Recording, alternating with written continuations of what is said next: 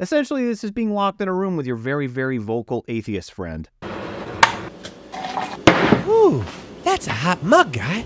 Hey guys, this is my review for Heretic. This is a movie that had a really cool trailer, a very cool concept, very interesting idea, that being these two missionary girls come up to this guy's house, who just so happens to be Hugh Grant. What initially starts as a conversation about religion and the Mormon religion then devolves into a hat and mouse kind of game, and these girls are trying to figure out how to get out of this place alive. That's kind of the initial trailer for it, but it does have like a pretty cool concept in terms of someone trying to break down someone's idea of religion and what it means in coessence with regular everyday society. I'm never going to look at Monopoly the same way again because of this movie. It is very much a lecture in some ways, at least initially. The beginning of this movie is really solid. The chemistry between the two sisters is really well done. I liked their chemistry. I liked how they came across with their own characters very well. You could see distinguishing factors of one clearly being grown up in the church, while the other has a history of some sort that is not alluded to, but kind of has some form of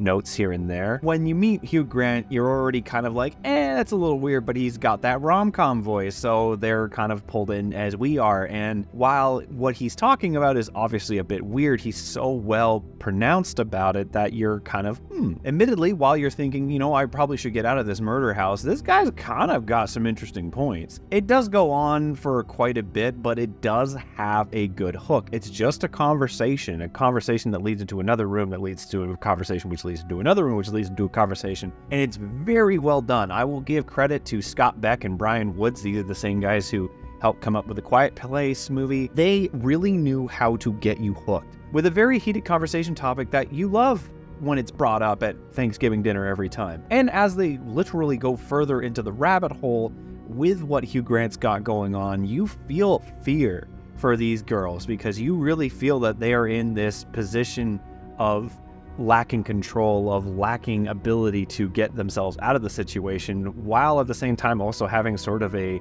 battle of wits and knowledge and of ideologies with Hugh Grant. And while this is, again, a bunch of conversations, the cinematography is on point with keeping you visually engaged, and that's why I definitely got to give credit to cinematographer. I apologize if I butcher this, Chung Hoon Chung. He did a great job. There are some shots in this movie are keeping you locked because of how the information is being portrayed to you, how the information is being fed to you. And it's so good. I was feeling very uncomfortable, but I was very entertained up until the last 15 minutes. Now, obviously, endings can be hard. Stephen King is a great example of that. For every good ending he has probably, like 3 or 4 bad endings. But it is a challenge, especially when you have such a good premise and such a good initial start. I know some people might have different opinions, but for me personally, I feel like Beck and Woods knew what to do up until the end, and they had no fucking clue how to end this movie. So they kind of just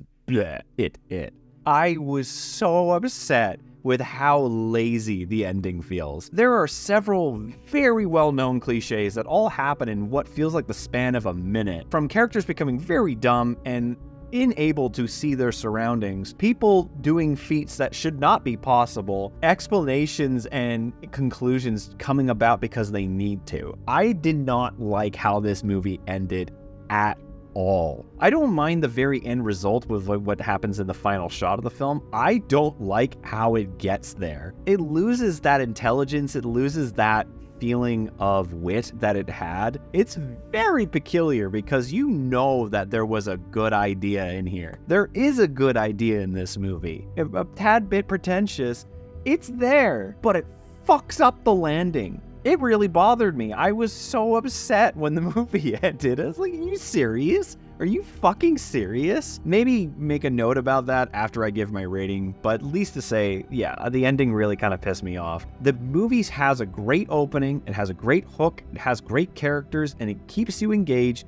but it completely fumbles the fucking landing. So for that, I'm going to give Heretic a 3 out of 7. I'm very upset by this because it looked like a great movie. The trailer was so good because it gave so little away. It is a very small but complex movie. 90% of this movie takes place inside this house. It's really got a great concept, but it doesn't know how to finish itself. Now, for the spoiler bit, for those of you who don't want to watch this, go and watch it yourself. I suggest you go and have your own opinion, of course. Mine is just my own. You might have a different one. The instant that she stabs him in the mouth with the letter opener, that's when the movie fell apart for me, because then she goes out, she closes the door, and it's like, what is this room? And then she decides to go back into the birdcage basement, and all of a sudden, despite the fact that there's no fucking walls in that room, she was like, oh yeah, there's the hole in the floor that I came out of. Let me turn around. Oh, Hugh Grant's behind me. Stab. There is this little bit where she's trying to be, praying for you in terms of the goodness of the act rather than the actual supposed meaning of the act. But then Sister Barnes, who got fucking throat slashed and arm ripped open about 15 minutes ago, somehow has enough blood in her to get up and hit Hugh Grant with the board and then actually dies. Just so stupid. It's so dumb. Her character would have died of blood loss ages ago. And then she gets out through the vent and she stands out there and she sees the butterfly in her hand, but then it cuts and it shows that the butterfly isn't real. I swear it's just Beck and Woods being like, oh, look at that. We're gonna hide the fact that we don't know how to fucking end this movie with looking real smart. I don't know. That's how I felt. I felt that this ending was dumb. I thought it was so lazy. If you want to talk about it in the comments below, try and hide it a little bit, because I don't want to spoil it for other people, because like I said, the beginning of this movie is really good. The middle of this is really good. It's the ending that just sucked. But please, give me your guys' thoughts about this movie. I'd love to see what you guys have to say about it in the comments below. I hope you enjoyed this review. If you did, leave a like, and if you're interested in more, subscribe. Until then, see you guys next time.